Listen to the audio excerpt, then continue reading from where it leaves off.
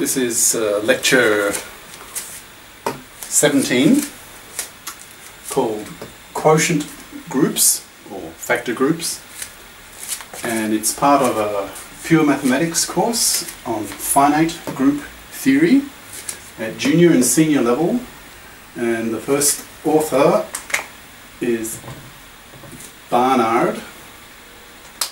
And here's the text that I've been using throughout this course or lecture sets. It's in the Teach Yourself series, and the title of the book is Mathematical Groups. If you want to know more about the text and the course, go to this website, Prof, just short for Professor, Hugo deGaris, that's my name, .wordpress.com. Okay? And then click on the tab deGarisMPC. M stands for math, P for physics, and C for computing. My intention is over the next few decades, if I can live long enough, to camcord many hundreds of courses, so that people who want to get a PhD level education in mathematics and physics, and to some extent computer theory, can do that for free. That's the grand goal of all these lectures that I give. All right. Well, today is on quotient groups, and in my view, this lecture is the highlight of the whole course. It's the big one. And the reason for that is we will be developing tools in this lecture, this chapter, one lesson, one chapter, one lecture, one chapter of the book. And the tools we will develop in this lecture will enable us to analyze the structure of a group. We will learn how to take a group and extract from it under certain circumstances, which, and I've been saying this several times in the past, that this lecture we actually get to learn what those circumstances are. So you can extract a smaller group from the bigger one, if it's at all possible. If the group has order, a prime number, can't do it. But if possible, then there are techniques to extract a smaller group. And these smaller groups are called quotient groups, like the result of a division. So in a sense, you're dividing a group by another group, in a manner of speaking. So now, it's just an analogy.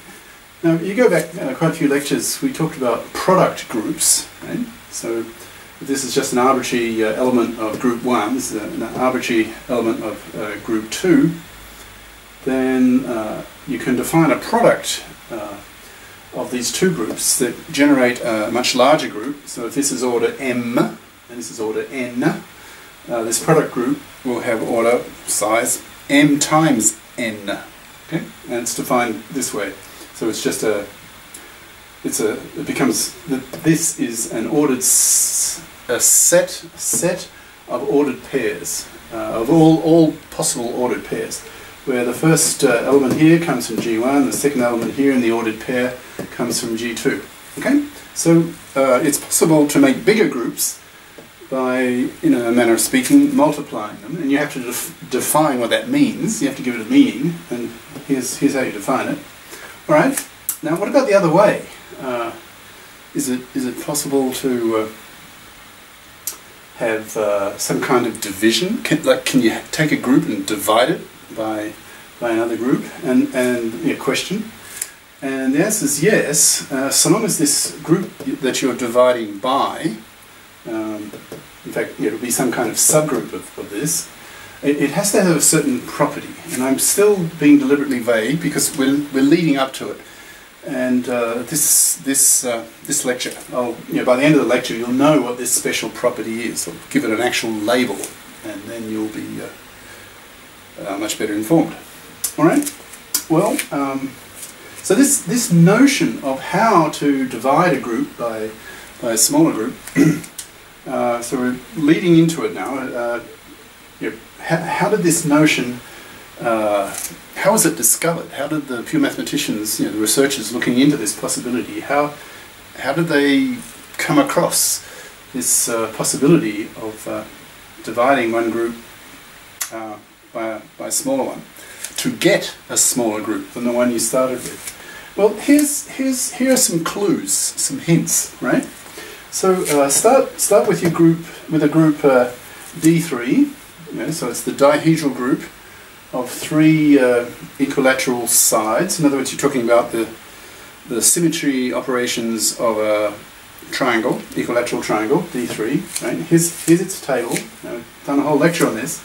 So if 3 is the number of sides, the size of your group D3 will be double that. Right? So if you have an n here, the size of your group Dn will be 2n. Right? So there's 3, so we have 6 elements in this D3 group. And here's the table. You've seen this several times before. And in the past, I've even divided it into blocks like this as a kind of foretaste of what's coming. Well, today's when it arrives. Okay, so today we actually do quotient groups. Now, let this subset of your group, call it H, and it's actually a subgroup, right? These 3 elements are a subgroup, and which group? Well, it's Z3, the set of the residue classes. Square brackets 0, mod 3, square brackets 1, mod 3, square brackets 2, mod 3. We've done that several times already. Okay, so this group here is a subgroup, and notice if that's our subgroup H, what's this? Yeah, look at it. Can you see it's of the form BH? BA squared, BA squared. That is a coset. That's a critical word. You probably see where I'm going already. This is a coset of this one, of your subgroup H. Okay, and look at what you get. These are like the entries in the group table under these coset members of your group, D3, right? And so this block here is sort of similar to this block here. Except for order, but they're pretty much the same. And here, these 2 are the same. And these now, this group, if you get back a ways and look at the thing, you'll probably just see like 4 blocks, right, rather than 36 entries. You just so this group here. It looks a bit like Z2 of this form, A, B, B, A, right? A, B, B, A. Now that's a much smaller group, right? It's just of order 2. In fact, it's Z2.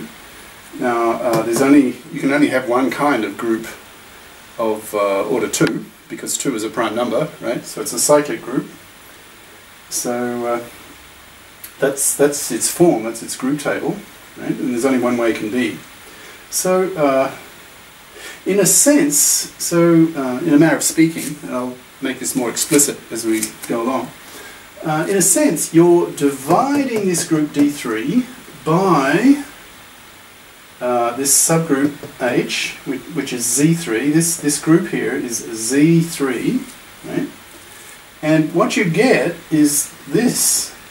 And that's Z2. So in a certain sense, like I say, I'll make that clear as we go along. In a sense, you're saying, take your original group, which is D3, divide it, that's still within quotes, right, by Z3, so that's your subset, H, right, that's your H, your subset, and the result that you get is isomorphic to Z2. It's like this. Right? The isomorphism sign. Now this group, this smaller group that you get by taking a larger group and dividing it by a smaller group, that the result is a quotient. Quotient just means the result after a division, right? So you can call this group a quotient group or a factor group. Both terms are commonly used, so be familiar with both. Quotient group, factor group, same thing. Okay. All right. Now, if that's true, and it is, you cannot deduce that D3 is equal to Z3 times Z2. That doesn't necessarily follow. In this case, it does not follow. This is not isomorphic to that. In fact, Z3 times Z2, using this Cartesian product, and since we're talking about groups, a Cartesian product is then relabeled into what's the word? Direct product. Right? If you hear the word direct product, you know you're talking about groups. If you hear the term Cartesian product, that's more general. It's usually in the context of sets. Now, of course, a direct product is a Cartesian product, but a Cartesian product is not necessarily a direct product, because the sets you're talking about might not be groups. Right, okay? Now, Z3 times Z2 is isomorphic to Z6, but earlier we showed that D3 is, oops,